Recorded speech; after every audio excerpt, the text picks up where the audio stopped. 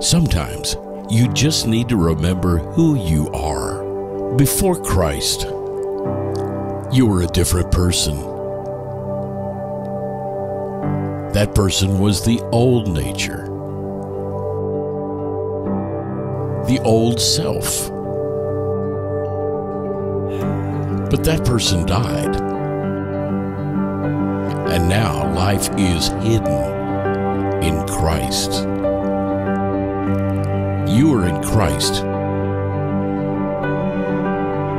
and He is in you. You are a new creation.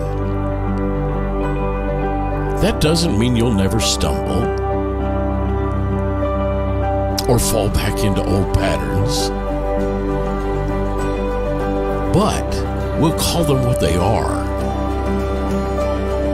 old patterns, old habits of the old person, and confess them and give thanks to God for forgiveness and make amends. And then we will move on. Not because we're taking sin lightly, but because we're taking seriously who God says we are: holy, pure, unstained, without blemish. Not because of anything we've done,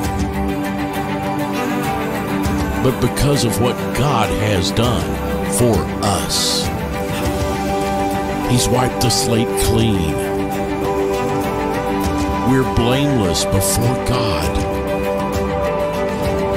Therefore, shame has no place in our lives, because we are new creations. And all the ugly parts of the story, the parts that we want to pretend never happened, have been redeemed. And they have become the moments in life when God's grace is most on display. Thank you, God. Our mistakes don't define us. The past does not define us, because God has defined our identity. We are beloved children in whom He is well pleased. That is our identity.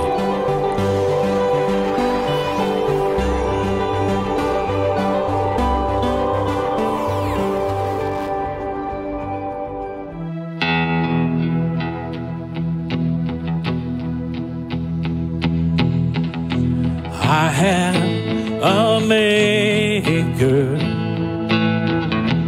He formed my heart before even time began. My life was in His hands. He knows my name. He knows my every thought. He sees each tear that falls and hears me when I call.